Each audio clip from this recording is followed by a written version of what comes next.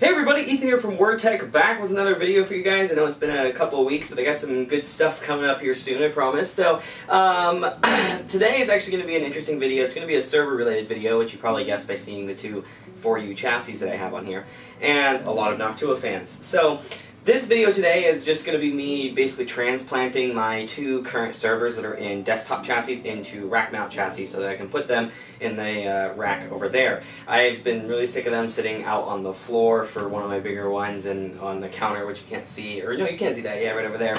So I'm wanting to put them in rack mount chassis, and then that way they're going to be higher availability, less likely somebody trips on them, takes up less space, etc., etc. So I decided to go with a couple of these Rosewill cases, and I haven't built them yet, but I've looked at them a lot, and so far I am very impressed with these Rosewill chassis. They are really nice, they're really high quality, pretty impressed with them, and they each support 7 fans, which is why you see all the fans here on the table. Now, these do actually come with 7 fans, but they're stock Rosewill fans, so like no way that I'm going to use those. So the first thing I did when I purchased these is also purchase a bunch of Noctua fans to go in there. So it's 5 520mm and 2 80mm in each chassis, and they do support, I believe it's up to XL ATX motherboards and full ATX power supplies, which is really great because that's what I'm using in my current setups. So I can just slot them in here. It's pretty simple. It's basically taking a desktop case, flipping it on its side, and adding a little bit of stuff. But it's obviously they're black coated on the outside, the inside silver. Who cares? They're really cheap. They support, I think, 8 hard drives each, and also they do support 5¼ inch drives, which I'm really excited for because one of my servers used for ripping disks, so I need the 5¼ inch bay drives, which a lot of server chassis actually don't have anymore. So those, I mean, 5¼ inch isn't that common in servers. You generally will have like a slim loading, slot loading DVD drive that you use in case you need to install legacy drivers or something like that, but generally speaking, you won't see them.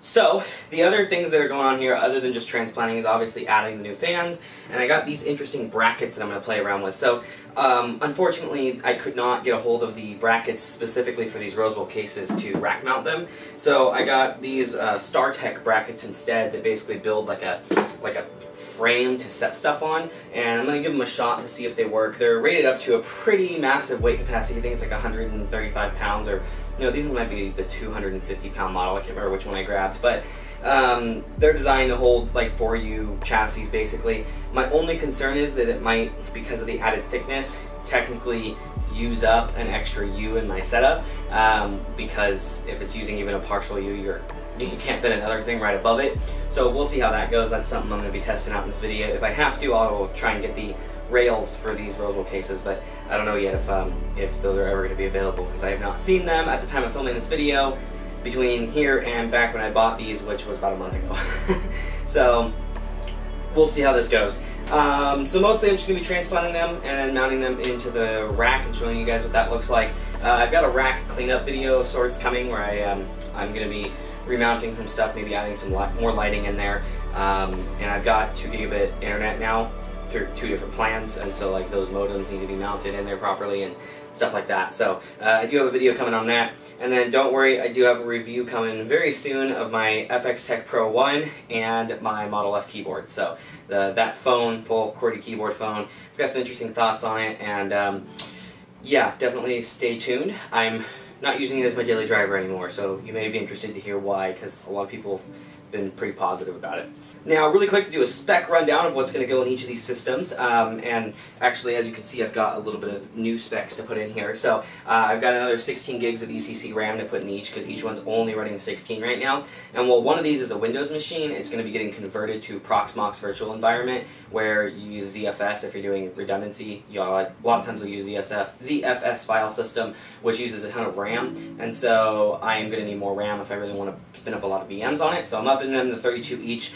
And then the other 16 gigs is going in my current ProxMox machine, which I've been happy enough with that I'm converting the Windows machine completely to ProxMox.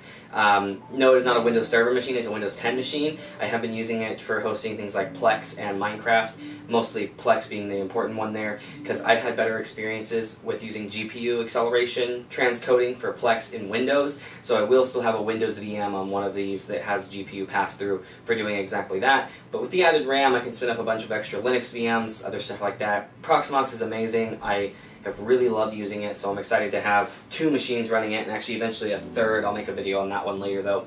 And one of the things that I like to do when I'm doing a big virtualization environment is data redundancy becomes more of a problem, because if you lose a drive, you might lose 12 machines, and that's a much bigger deal than just one. Even with backups, that's a huge pain in the ass to fix. And I do have backups to my 48 terabyte FreeNAS, but I decided to grab another 500 gig WD Blue drive, which is what's running in the Windows machine, to start, and then I'll probably add more SSDs later if I start to add more big VMs. The other ProxMox build has 2 Intel 1.6 terabyte drives. Those are their enterprise drives. Got those used on an amazing price. So to go over the rest of the specs rundown, let's say, I don't know which one's going in which, but let's say this is the current ProxMox machine. So that has the dual 1.6 terabyte Intel SSDs. It's also got Threadripper 1950X with an ASRock X399 professional gaming board. I'm using Noctua coolers on everything because, I mean, you can tell I'm a Noctua fan. You can probably see there's right here is literally a pile of Noctua boxes going all the way up. I really like their stuff, and so I'm using their coolers as well on both of the builds. Same cooler actually. It's the NHU9, I think is what it is. It's the TR4 edition, so it's a really thick, kind of short heat sink that you can put smaller fans on, so it will fit in for you, and maybe even a 3U case it would fit in. So that's that, and then I've got ECC RAM, 2 16 gig sticks is going in each, so 32 gigs total. Eventually I want to max that out on them since I'm doing virtualization, or at least get up to 64, but for now 32's functional. And then as for power supplies, I believe I'm rocking a, trying to remember what I have in each. I've got the 1500 watt Silverstone in the other build, which will go in one of the other cases, and then I've got, I think it's an 850 watt RMX power supply from Corsair in the other one. The RMX one I bought specifically for it, so I figured that's plenty of power. I know the 1500 watts is overkill for what I'm doing, but that's a power supply I had laying around, so I decided to use it. And then each one will have a GPU. One has a Asus Strix 960, the other one has an NVIDIA Reference 970.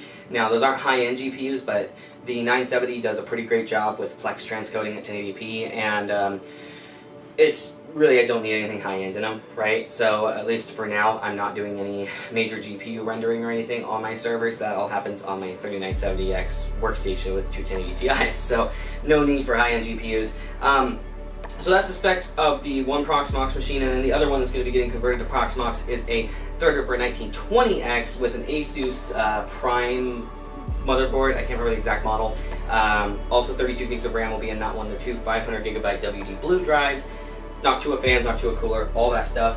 And then I mentioned the 970 in it. It's also got a 1 terabyte hard drive. It's got a DVD drive and a Blu-ray drive in it so that I can rip discs totally, you know, just my own content that I've made.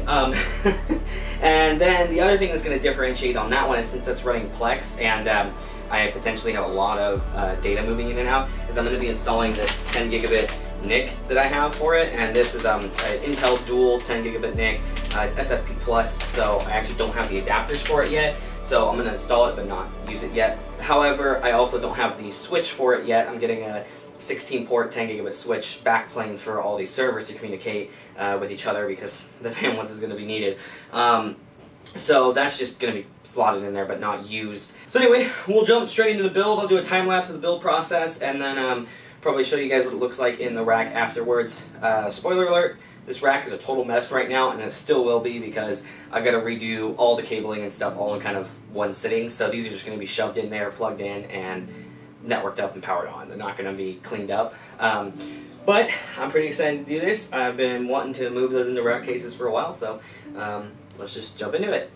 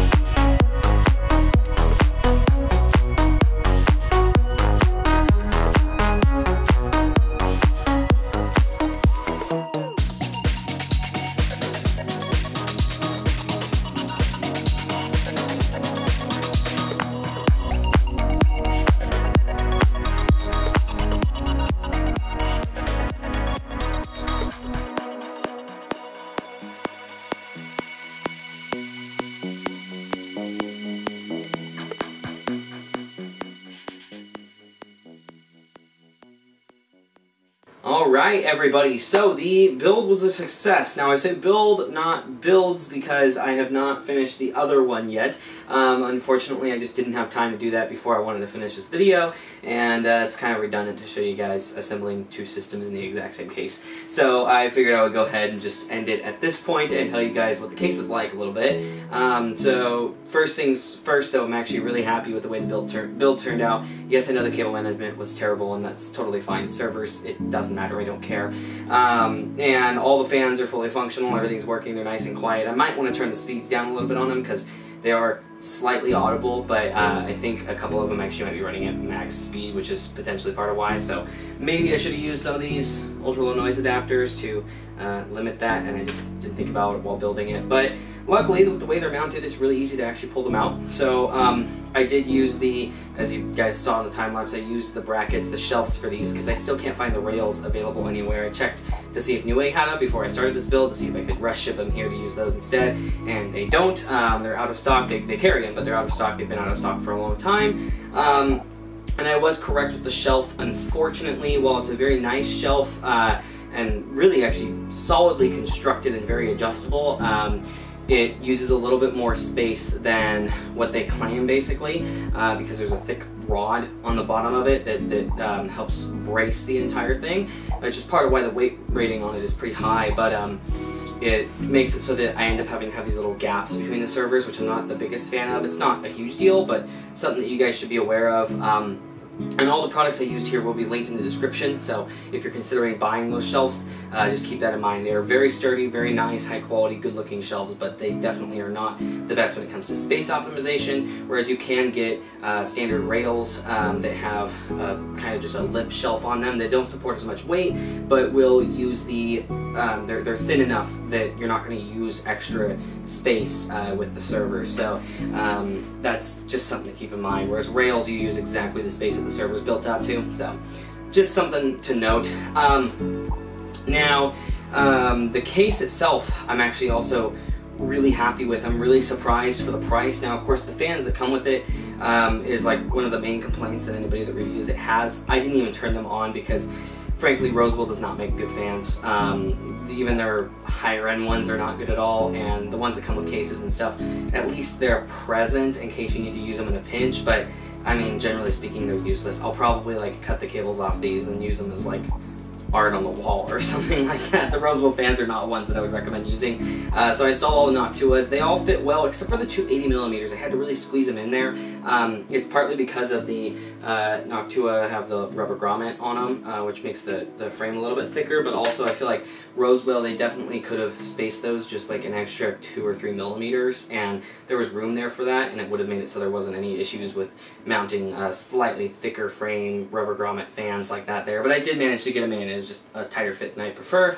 And nicely with the shelf is these are actually going to be really easy to work on. Just unplug the back and pull it out. Not that rails are that much harder, but there is extra buttons and stuff that you have to work with. Obviously rails do hold things a little more sturdy because there's no movement, whereas the server right now, you grab it, you can move it side to side and back and forth because it's just sitting there. But honestly, I'm fine with that. It's not a big deal.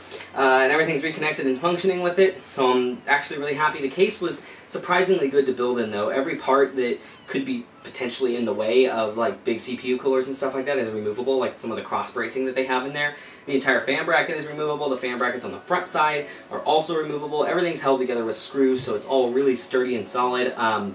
There's anti-vibration lifters for the power supply, which is also really nice. Power supply holes all lined up right. The only complaint that I have, and this kind of goes without saying with a lot of Rosewill stuff, if I'm being honest, quality control and build quality in general isn't exactly the best. Now, that's fine for the price. I've actually never had that many complaints about their stuff for the price. So anyway, with the Rosewill equipment, I don't always expect it to be the highest of quality, and that's just being completely straightforward here, but the pricing is usually really good on their stuff, so I'm okay with it. And these are totally fine for a server use case, because sometimes the best quality stuff doesn't really matter when it's just going to be sitting in a rack and nobody's going to see it. And at least the outside is painted black and looks really nice.